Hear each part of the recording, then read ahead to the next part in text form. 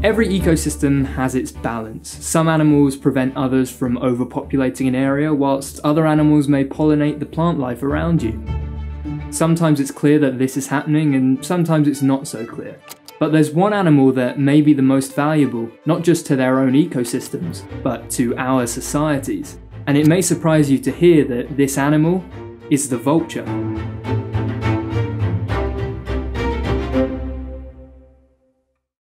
There are up to 23 species of vulture found around the world, split up into two groups, the Old World vultures of Europe, Asia and Africa, and the New World vultures of the Americas. They're often not the most liked of birds, with Darwin himself even calling them disgusting. Despite this, there are some surprisingly great things about these birds. For instance, vultures actually hold the title for the highest ever recorded bird flight, when in 1973 a vulture collided with an aircraft at 37,000 feet.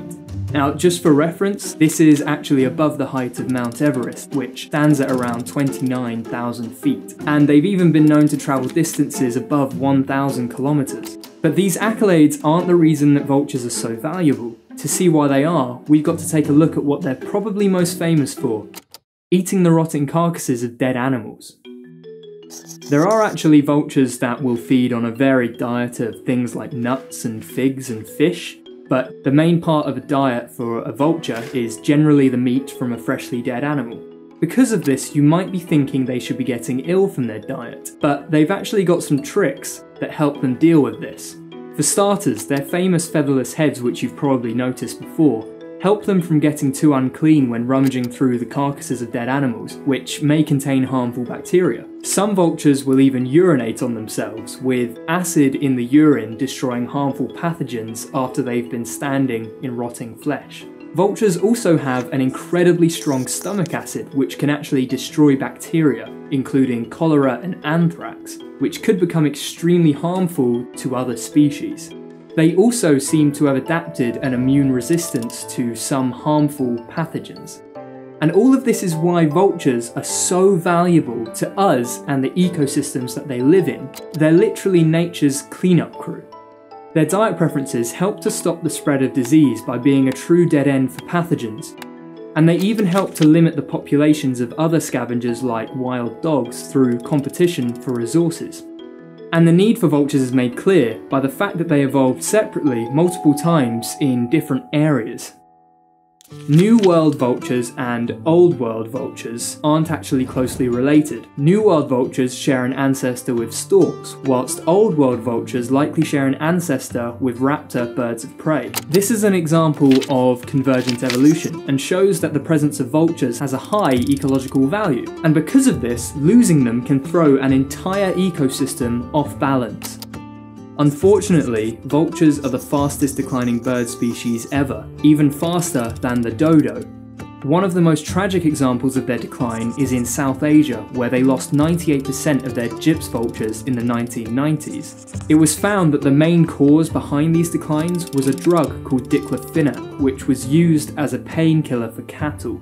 Unfortunately, it was found that this drug is toxic to vultures, who would become poisoned by it when they would feed on carcasses of cattle. The sudden collapse of these vulture populations has let other scavengers like rats and wild dogs grow in population numbers.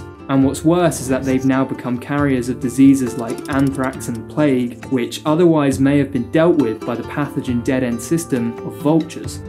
And unfortunately, this has likely indirectly led to thousands of human deaths. Vulture population decline like this has been reported around the world, but with conservation efforts underway in some areas, certain populations of vultures have shown signs of recovery, especially since the ban of certain threats including the drug diclofenac in Asian areas. It is clear that more work needs to be done though. This all just goes to show that even one of the least loved animals in the world can play an invaluable role in an ecosystem, not just for wild animals, but also for us humans. So next time you take a look at a vulture and your stomach turns, that's completely understandable. But maybe just take a second and appreciate the fact that that may be one of the most important animals in the world. Thanks for watching, really hope you enjoyed it and that your stomach wasn't turned too much from all of this vulture talk.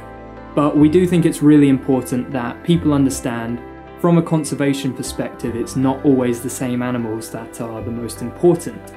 Sometimes it's really good to learn about other animals that maybe people haven't considered, which could be more important for sustaining an ecosystem.